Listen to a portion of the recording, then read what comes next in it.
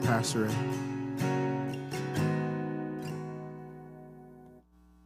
Well, good evening, Hope Bible Church, Ottawa. Pastor Ray here. Love you so much, and my family and I, we're praying for you right now as you're gathered in Jesus' name and lifting up the name of Jesus Christ and now getting ready to come under His Word. Keep the fervency, loved ones, and press in to know the Lord right now. Yes, it's the summer, but man, the Lord has great things in store as we seek His face. Amen? All right, so keep that fervency.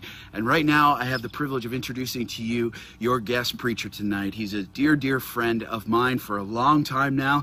His name is Nathan Penny, and Nathan is the pastor of Soul Care Ministries at Hope Bible Church in Oakville, our planting church, and he and his wife Natasha are here. And so before Nathan comes up, why don't you do this? Two things. Open up your Bibles to Ephesians chapter 4 and put your hands together to give him a warm Hope Ottawa welcome.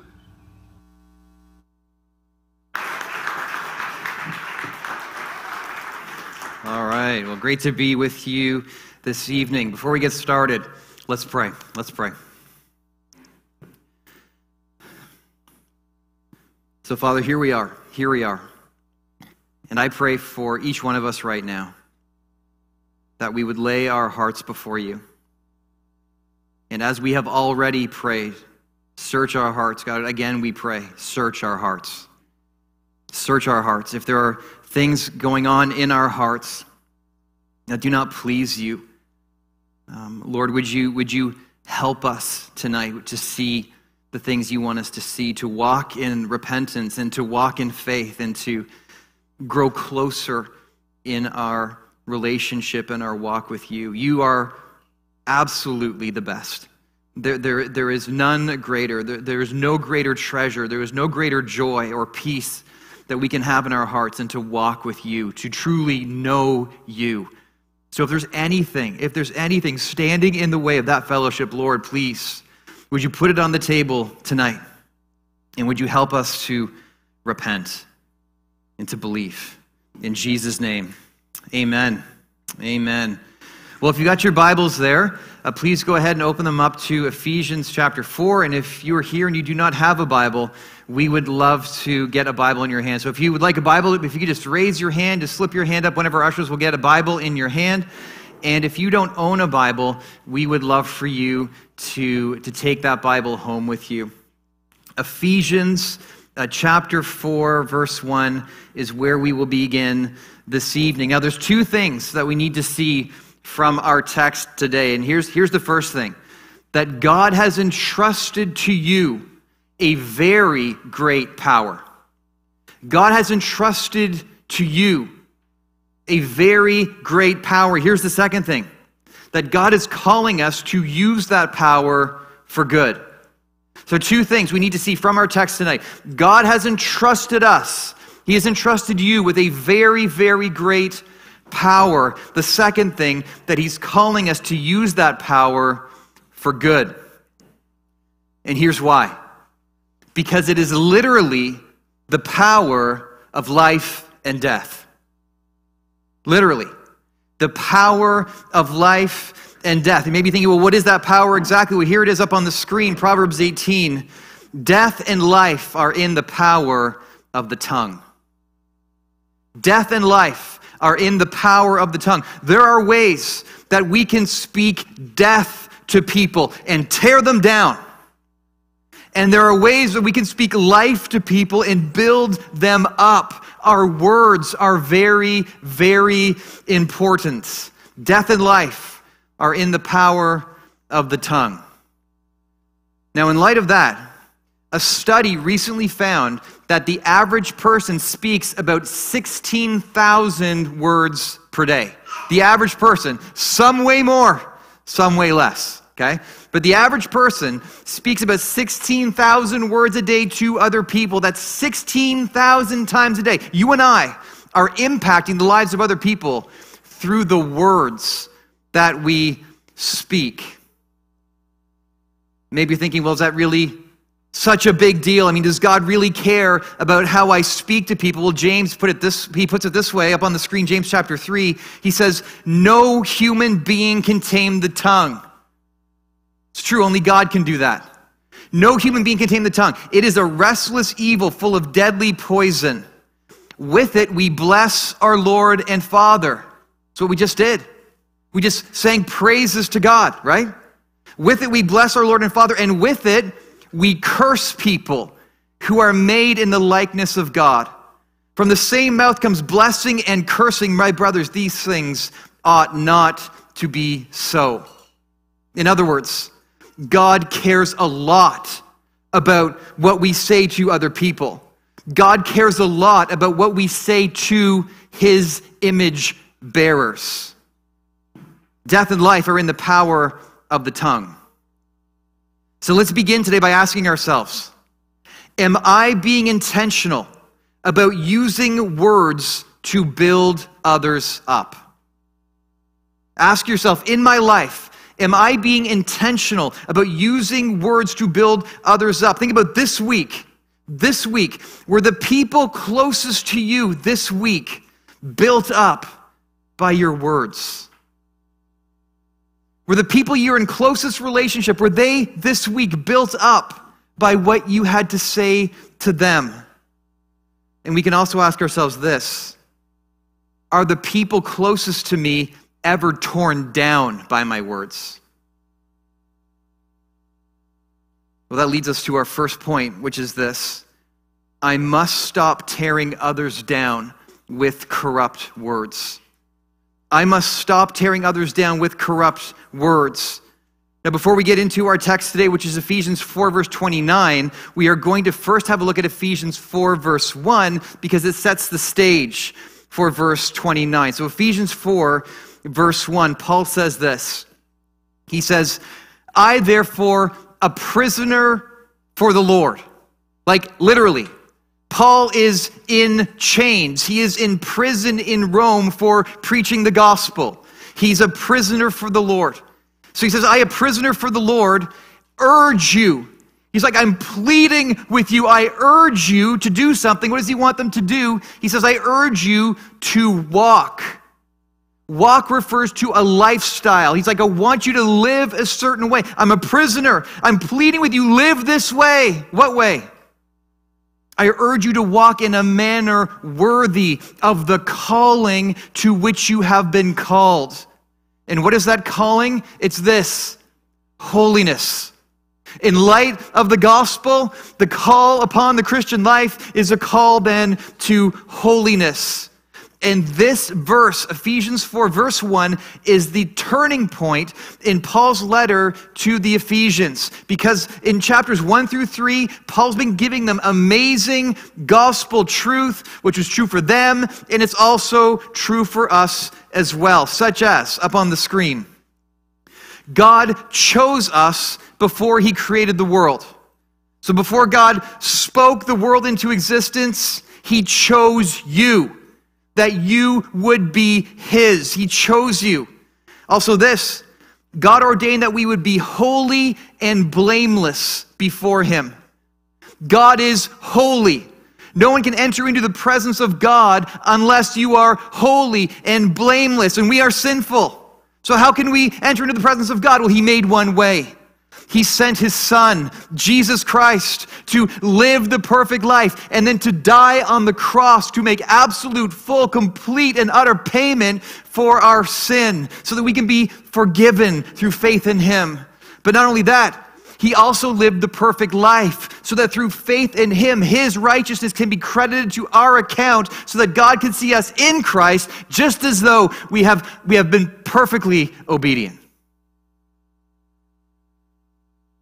So that now we can enter into the presence of God and he can see us as holy and blameless.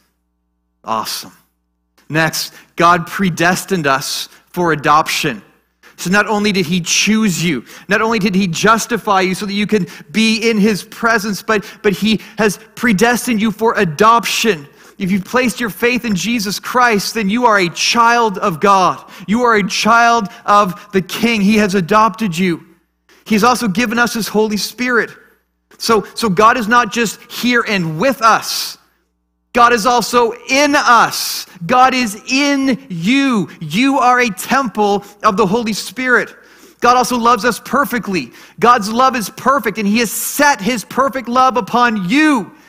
He couldn't love you any more than he does right now. And then this also, God has promised to show us the immeasurable riches of his grace.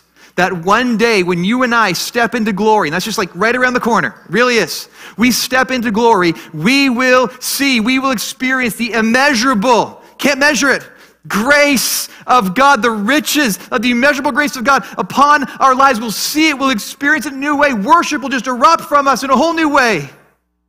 It'll make our greatest moment of worship in this life look like a drop in the ocean. These are some of the things Paul has been communicating to the Ephesians so far in chapters 1 through 3. But now, in chapter 4, he turns a corner and he says, in light of all of this, because all of this is true, in light of all this, because of who God is, because of what he's done for you in the gospel, because of what he's promised you for all of eternity, in light of all this, because you believe this to be true, now go and live a life that is worthy. Go and live and pursue a life of holiness. Go and worship God with the way that you live, including with the way that you talk. Have a look now at verse 29. Verse 29. Paul says, let no corrupting talk come out of your mouths. In other words, in light of the gospel, in light of who God is, what he's done for you, what he's promised you, in light of the gospel, worship God with the way that you talk by not letting any corrupting talk come out of your mouths. So what is corrupting talk? Well, corrupting talk, it's like a blanket term for any kind of speech that dishonors God. Any kind of speech that dishonors God. So this would include vulgar jokes, it would include crude language, and any speech that tears other people down. That's corrupting talk. And that word corrupting, it literally means rotten. Like you go to a garbage dump and what do you find there? You find rotten. Like milk that's 3 weeks past the expiry date, rotten. It's like that container in the back of the fridge that should have been thrown out 3 months ago. It's rotten. Rotten. Now it's interesting that this word corrupting, which means rotten, it's used in the Bible in 3 different ways. It's used to describe rotten fish. It's used to describe rotten fruit. And now Paul uses it here to describe rotten words. So here's what he's saying. He's saying it like in the same way that if someone picked up a rotten apple and it's all moldy and it's soft and it's disgusting and they throw it at you and it hits you and explodes all over you. In the same way, we can throw rotten words at people, but it doesn't hit them on the outside, does it? It hits them on the inside. It does far more damage. Therefore, Paul says, hey, in light of the gospel, worship God by no longer throwing rotten words at people.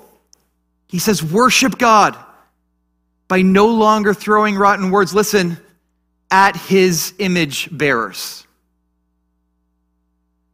Let no corrupting talk come out of your mouths. Now here's the question. Why would we ever do that? Like why would we ever throw rotten words at someone? Why would we ever do that in the first place? Well, Jesus tells us why, up on the screen. Luke chapter 6, Jesus says, for out of the abundance of the heart, his mouth speaks. In other words, whatever is in the heart, it comes out of the mouth in the form of words. Whatever's in the heart, it comes out of the mouth in the form of words. So here's what we're learning right now. That corrupting talk comes from a corrupted heart. Corrupting words come from a corrupted heart. There's no bad smell coming out of the refrigerator unless there's first something rotten inside of it. Corrupted talk comes from a corrupted heart. We don't speak corrupting talk unless our hearts have first become corrupted. So how does that happen? How do our hearts become corrupted? Well, here's how up on the screen. Hebrews chapter 3, the author says this. He warns us. He says, take care. Take care, brothers, lest there be in any of you an evil, unbelieving, notice, heart. That is a corrupted heart. Evil, unbelieving heart, leading you to fall away from the living God. But exhort one another every day, as long as it is called today, that none of you may be hardened, notice, by the deceitfulness of sin. What corrupts the heart? Sin does. Sin corrupts the heart. The sin within us corrupts the heart. Now, if you've placed your faith in Jesus Christ, you are no longer enslaved to that sin. Amen? We are no longer enslaved to sin. We have been broken free, but it's still there. Sin is still present within us, and it is seeking to influence 24 hours a day the heart. And here's what I mean by that word heart up on the screen. The biblical heart is this. It refers to the mind, the affections, and the will. That's the biblical heart. The mind, the affections, and the will. Or we can think of it like this. The biblical heart is our thinking. It's the mind, it's our thinking. It's our desires. It's our affections. It's our emotions. That's all the heart. And then it's also the will. It's the place where we do all of our choosing and decision making. That's the biblical heart. So the heart is the place where we do all of our thinking. In Matthew chapter 9, Jesus is speaking to the Pharisees, and he says, why do you think evil in your hearts? So the heart is the place we do all of our thinking. It's also the place where we have all of our desires and affections and treasuring and emotions. Matthew chapter 6, Jesus says, for where your treasure is, there your heart will be also. So the heart is the place where we have all our desires and affections. It's also the place of the will. It's the place where we make all of our choices and all of our decisions. It all flows out of the heart. 2 Corinthians chapter 9, Paul's talking about giving. And he says that each one should give as he has decided in his heart. That's the biblical heart. It's the place where all of our thinking happens, all of our desiring and emotions, all of our choosing, all of it. It happens in the biblical heart. And this, the heart, is what gets corrupted by sin. So how does that happen? How does sin corrupt the heart? Well, here's how up on the screen. Sin influences our thinking. Sin presses in on our thinking so that our focus becomes all about self instead of God. That's what sin does. It seeks to influence our thinking so we're focused on self instead of being focused on God. So our thinking is all about me, self. Same with our affections. Sin presses in and seeks to influence our desires. So what we value most is not God, but self. Sin influences our desires, so we value self the most instead of God. Sin also influences the will, so that our greatest commitment in life is not to God, but to self. This is what sin does. It seeks to make the heart all about self. It seeks to make our thinking all about self, our desires all about self, our will all about self, so the heart is all about self. And when the heart is all about self, here's what flows out of that heart up on the screen: corrupted words. Corrupted words flow out of the heart that's all about self. And why is this the case? Here's why.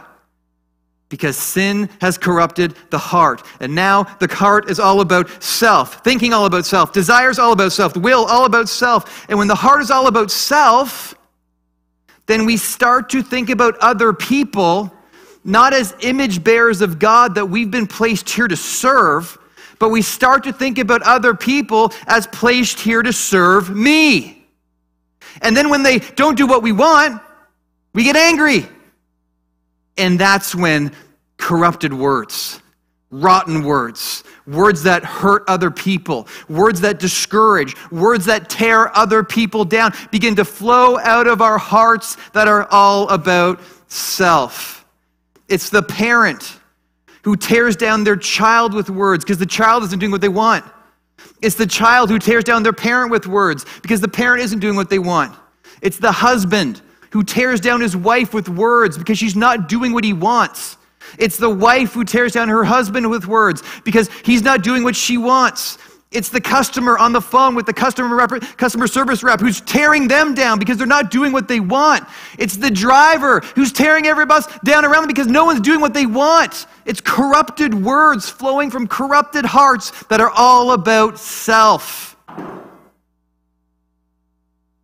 And because my heart is so often influenced by sin, and because my heart is so often all about self, I have said things to my wife that I deeply regret. There have been times when I've said things to my kids that I deeply regret. There have been times where I've said things to people that I deeply regret, and in those moments, the reality was that my heart was all about me, and when I didn't get what I wanted, corrupt words came out of my mouth. And I think I'm probably safe to assume that I'm not the only one here who has experienced this. Is that true? Okay. So let me ask you, when is it for you that corrupting words are most likely to come out of your mouth? When is that? In what situation is that most likely to happen to you? And when it does happen, who is it that you're usually speaking to? Who is most often on the receiving end of your corrupted words? Ask yourself, is there anything that I need to confess to the Lord right now regarding my speech? Is there anything I need to confess to the Lord right now regarding my speech? Is there anyone that I need to ask forgiveness from today for the words that I have spoken to them?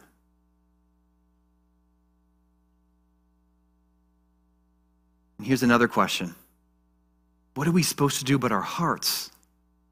Because if our hearts don't change, if our hearts continue to be all about self, then corrupted words are just going to keep coming out of them. So how do our hearts change so that our words change? Well, here's how. Here's how our hearts change. Ready? It's by believing the gospel again and again and again and again, every day, day after day, week after week, month after month, year after year, decade after decade. Believing again that Jesus Christ loves you so much that he went to the cross on your behalf. Believing that he paid for all of your sins, for your whole life, including all of your corrupted talk.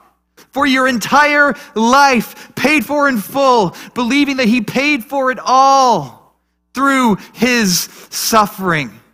This is how our hearts change. Let's have another look at Hebrews chapter 3 up on the screen, because what we want is the opposite of this. We want the opposite. Let's look at this again. The warning, take care, brothers, lest there be in any of you an evil, unbelieving heart. We want the opposite of that. Leading you to fall away from the living God. We want the opposite of that. But exhort one another every day, as long as it's called today, that none of you may be hardened by the deceitfulness of sin. We want the opposite of this. We don't want to be hardened by the deceitfulness of sin. We don't want an evil, unbelieving heart that's leading us to fall away from the living God. We want a believing heart, a heart that's full of faith, that isn't leading us to fall away, but is leading us to cling to God. We want a believing heart leading us to cling to God. And this, loved ones, is what God uses to change our hearts from being all about self to being all about God. He uses believing who he is, believing what he's done for you in the gospel, believing what he's promised you. He uses believing because believing, genuine believing, makes our hearts all about God instead of all about self. Here's what I mean up on the screen. Believing, again, believing who God is, believing what he's done for us in the gospel, believing what he's promised us, believing. It influences our thinking so that our thinking is focused on God instead of being focused on self. Believing influences our desires, so we value God most instead of valuing self most. Believing influences our will, so that our greatest commitment is to God instead of having our greatest commitment be to self. Believing makes the heart all about God instead of all about self. And out of that heart, out of a heart that's all about God, flows this up on the screen: gracious words. Gracious words. That leads us to our second and final point, which is this: I must start building others up with gracious words. I must, in light of the gospel, I must start building others up with gracious words. Have a look again at verse 29. Paul says this. He says, let no corrupting talk come out of your mouths, but only such as is good for building up, as fits the occasion, that it may give grace to those who hear. So in light of the gospel, not only are we to worship God by not saying certain things, we are also to worship God by saying certain things. And here's what we're supposed to speak: gracious words. Words that give grace. Words that strengthen others. Words that encourage others and build others up. Now, is there anywhere in the Bible where we can see people doing this well? Well, here are two examples. First one on the screen, Onesiphorus. Ever heard of him? Onesiphorus. So this is what Paul said about Onesiphorus, okay? He said, may the Lord grant mercy to the household of Onesiphorus, for he often refreshed me. It's the Apostle Paul. He's preaching the gospel. He's planting churches. He's counseling people from house to house. He's the refresher. He's refreshing people. But he himself is in great need of refreshment. So the Lord brings this guy, Onesiphorus, into Paul's life, not just one time, but many times. And Paul's like, that guy, when he came into my life, he often refreshed me. That guy was such a blessing to me. Question. Would those you are closest to say that you are a refreshment to them? Those who you are closest to, when they see you coming, are they like, oh, here they come, they're so refreshing? Or how about this example, Barnabas, up on the screen. Barnabas, Acts chapter 4, says, thus Joseph, who was also called by the apostles Barnabas, which means son of encouragement. So there's this guy in the early church, his name's Joseph, and this guy is so encouraging to the early church, so encouraging to the apostles themselves, that the apostles are like, hey, come here, Joseph, come here. Listen, we are changing your name. Like from now on, you are the son of encouragement. If encouragement had a son, it's you. Like that's we're changing. Everyone called this guy the son of encouragement from now on. Like imagine the apostles are saying this to him. Question for us. Would the people that we interact with the most, would they call us encouraging? Again, when they see us coming, would they be like, here they come. They're so encouraging. Because listen. Here's the truth. You and I are living in a time right now where so many people are so weighed down, so many people so very discouraged and in great need of encouragement. And I believe that God wants to use us, that he wants to use you and me to strengthen others and encourage others and build them up through the use of our words. Death and life are in the power of the tongue. And one way that we can use our words to give life, a great way we can do it is this. We can speak the word of God to each other. Now notice in verse 29, Paul says this. He says, let no corrupting talk come out of your mouths, but only such as is good for building up. Now notice he says, as fits the occasion. So it's not one size fits all. He's like, as fits the occasion. Speak in a way that fits the occasion. So if we're going to speak the word of God to people in a way that fits the occasion, in a way that's relevant to what they're going through in their lives, that means that we're going to have to spend some time with people. It means that we're going to have to talk to people. It means we're going to have to do some listening and to try to understand what is that people are going through in their lives. And then we seek to try to discern, okay, so what does God's word have to say about what that person's going through right now? What truth from God's word would be most helpful for this person right now? Like, what could I share with them from the Bible that would be helpful and build them up? Is it a truth about who God is? Is it a truth about the gospel? Is it a truth about what God has promised? Is it a truth about what God has commanded? What can I share with them from the word that will be helpful to them right now? And this is a huge reason why all of us need to be reading our Bibles every day. I mean, yes, so that we can be blessed by our time with the Lord, absolutely. But it's also so that we will have something to share with others and we can be a blessing to others and build them up.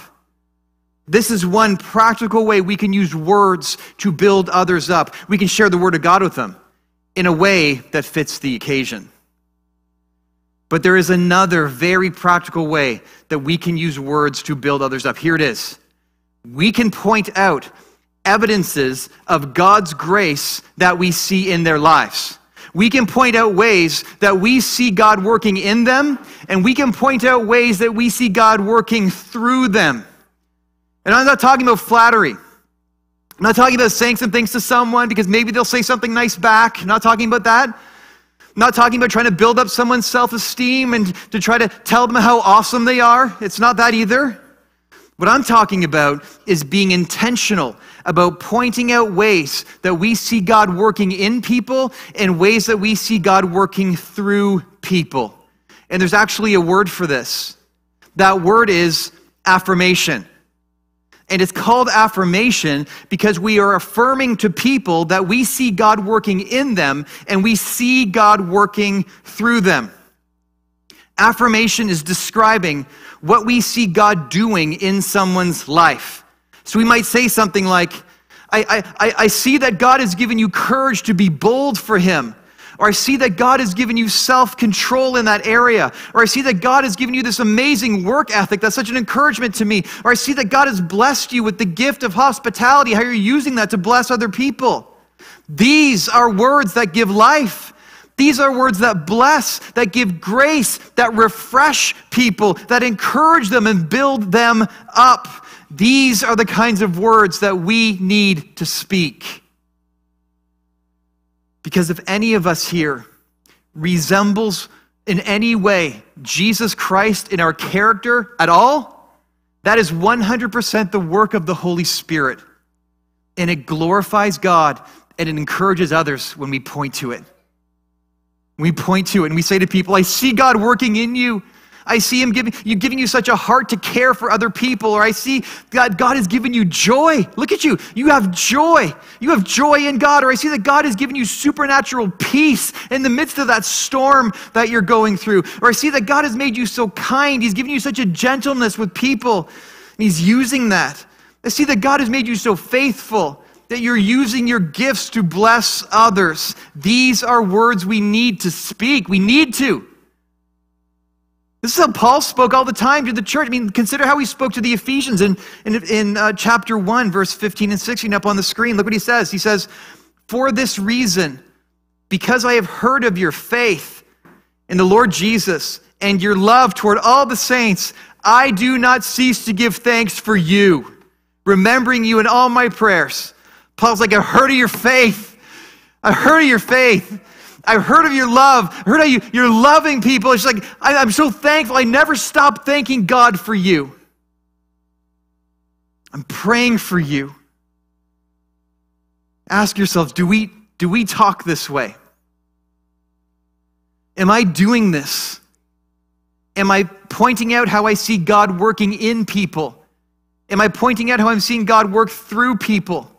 Am I speaking words that give grace, that refresh, that encourage, that build up? Because listen, again, we are living in a time when people are literally starving for encouragement. Is that true? It is true. It is true. And God wants to use us to encourage them, and God wants to use them to encourage us. Amen? So let's get a little more personal. Ask yourself, Am I doing this in my closest relationships? Husbands, wives, parents, friends, group members. Ask yourself, in my closest relationships, am I speaking words that give grace? Am I speaking words that refresh, that encourage, that build up? Am I doing this in my closest relationships? Or truth be told, do I tend to talk a lot more about how people need to do better and be different? Because if we're majoring on how people need to do better and be different, and we're minoring on speaking words that build up, there will for sure be a relational cost.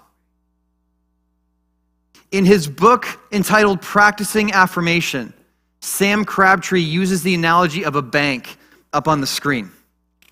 Now, when you go to a bank, you're typically going to a bank to make a deposit or withdrawal, right? So let's say this bank, when you want to make a deposit, you can only deposit $100. And when you want to make a withdrawal, you can only withdraw $1,000, okay? So let's say you do 5 of each in a week. So you make 5 deposits. How much would that be? 500. You make 5 withdrawals. How much would that be? 5,000. Okay, so for our math people in the room, what would your balance be at the end of that week? Minus 4,500, right? Minus 4,500. Even though you made the same number of deposits, same number of withdrawals, they've been for different amounts. So you're actually in the negative, right? Likewise, when we affirm someone, when we build them up, when we point out evidences of grace in their lives, every time we do that, it's like making a $100 deposit into the relational bank account. But every time we correct them, every time we tell them how they need to do better, every time we tell them how they need to be different, it's like making a $1,000 withdrawal from the relational bank account. And so, if we give someone 5 affirmations in a week, and we give someone 5 corrections, that sounds really balanced to us. It feels balanced because there's 5 of each, but we'll actually be in the relational red. Because corrections, or words that people can sometimes find discouraging, these words tend to hold way more weight and are far more easily remembered than affirmations. True or false? It's true. It's true. So if we give someone the same number of affirmations as corrections, the relational account will be overdrawn. It's going to be overdrawn. And then we're going to be confused when that person says that they find us discouraging. Because all we can remember are all the positive things we've said, but what they tend to remember will be the things they've considered to be negative. And that's because the relational account is overdrawn. And when the relational account is overdrawn, here's what happens. Ears close. When the relational account is overdrawn, that person, that husband, that wife, that child, that friend, that group member that we so badly want to communicate with is no longer listening. They have tuned us out. So it doesn't matter how valuable our counsel might be, or how true it is, or how much they need it, it's not being heard. We can think of it this way. There is nothing we can do that will ensure that our loved ones will listen to what we say. Nothing. There's nothing we can do that will absolutely guarantee that our loved ones will listen to what we're saying. But there's something we can do that will pretty much ensure they won't. All we need to do is go heavy on the corrections and light on the affirmation. If we do that, it's almost a guarantee that eventually they will stop listening to us. And that's exactly what's happening in many relationships right now. In families, in friendships, in groups, especially after everything we've just gone through over the last 2 years. But by God's grace, things can change. The direction of relationships can change. Relational accounts can move out of the red and into the black. Ears can be opened. Bridges can be built into the lives of the people that we love. It can happen if we will be intentional about speaking gracious words that build others up. You may be thinking, okay, well, what about the people in my life who don't know the Lord? Like, how can I point out evidences of God's grace in them? Well, so glad you asked. I'm so glad you asked. Because if a human being who's made in the image of God reflects God's image in any way whatsoever, that's God's grace. That's called God's common grace. And it honors God and it encourages others when we point to it. Here's what John Murray said about common grace up on the screen in those who do not yet know the Lord. Look what he said. He says, He, that's God, grants them, that's people who don't know God, He grants them gifts, talents, and aptitudes. He stimulates them with interest and purpose to the practice of virtues, the pursuance of worthy tasks, and the cultivation of arts and sciences that occupy the time, activity, and energy of men, and that make for the benefit and civilization of the human race. Let me paraphrase John Murray here. He's saying, God is working in those who do not yet know Him in ways that benefit society. And it glorifies God and encourages people to point to it, to say things like, I thank God that He's given you the strength to work so hard. I know that's not easy. Or I believe that God has given you amazing creativity. It's really incredible to see. Or I thank God for you. I really appreciate the way that you care for your family. This is an integral part of my own story. When I was an atheist, I married into a believing family. So my wife and I were not believers, and my father-in-law is a pastor. And so I can remember actually being in a car with him one time, and he looked at me and he said, you know what? I'm so like thankful that you married my daughter. And I was like, what? Like, it was the last thing it would be so easy for him to major on all the negatives. It'd be so easy for him to major on all the things I was doing wrong. I can remember sitting with him one time, he's like, I'm just so thankful for how hard you work to provide for my granddaughter. I was like, what? But here's what he was doing. He was building a relational bridge into my life. That's what he was doing. And guess what he did next? He brought the gospel over it. He built the relational bridge into my life, and then he brought the gospel over it. One day he handed me this book called Mere Christianity by C.S. Lewis. I had no intention of reading it, but he handed it to me over the bridge, so I took it.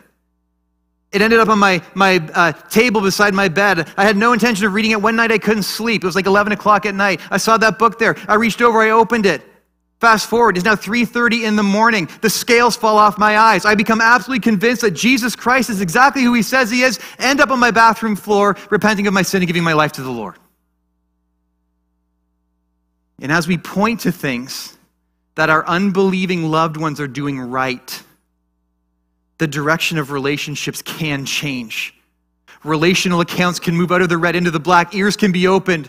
Bridges can be built into the lives of those we love who do not yet know the Lord. And those bridges one day, by God's grace, may be used to deliver the truth of the gospel. The Puritan pastor, Richard Baxter, he put it this way up on the screen. He said, "They love those who esteem them highest. The fault of these admirers can be extenuated and easily forgiven. If you would have His favor, let him hear that you have magnified him behind his back and that you honor him." That is so, so true. When people feel encouraged by you, they are way more likely to listen to you, which in turn may open a huge door for the gospel. So here's a question.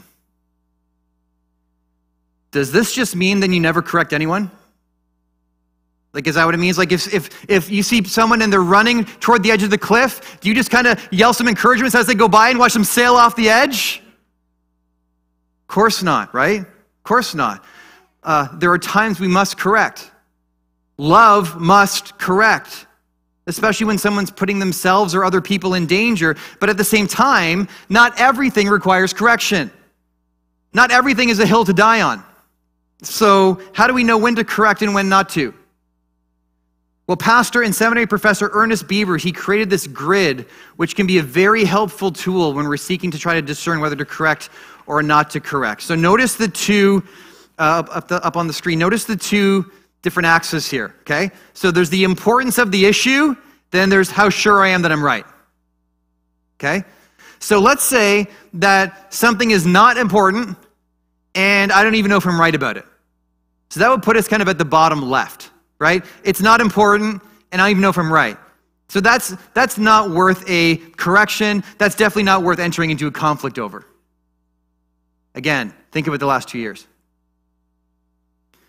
Okay, so let's say something is actually really important. It's really important, but I don't know if I'm right. It's really important, but I could totally be wrong about this. That would put us in the top left. So is that worth getting into a conflict about? No. Okay, well, let's say that I am totally right about this. I'm 100% sure I'm right, but it's not important. That would put us over at the bottom right. That's not worth getting into a conflict about. That's not worth correcting someone over. But what if what we're talking about here is really important? And what if I know I'm right? Well, then that's definitely worth a correction. That's even worth getting into a conflict about. So there is a time to correct, but not everything is a hill to die on. We need to be discerning, amen? We need to be discerning, which all comes back to this, that God has entrusted to you a tremendous power. Your words matter a lot. And now he's calling us, he's commanding us to use our words to build others up. So therefore, in light of the gospel, from a believing heart, let's worship the Lord by not letting corrupting talk come out of our mouths, but only what is good for building up, as fits the occasion, that it may give grace to those who hear. Amen? Let's pray. So, Father, we're so very thankful for your word, because your word informs us of who you are. Your word informs us of what you have done for us in the gospel. Your word informs us of what you've promised us, both for today and for all of eternity. And your word also tells us how to live. And Lord, you're calling us to worship you in light of the gospel. In light of who you are, you're calling us to worship you, not only with song, but with our whole lives, including with the way that we speak. And so, Lord, we pray now that you would move in our hearts and help us to take you seriously, to take your word seriously, and to embrace this call to holiness through our speech. In Jesus' name.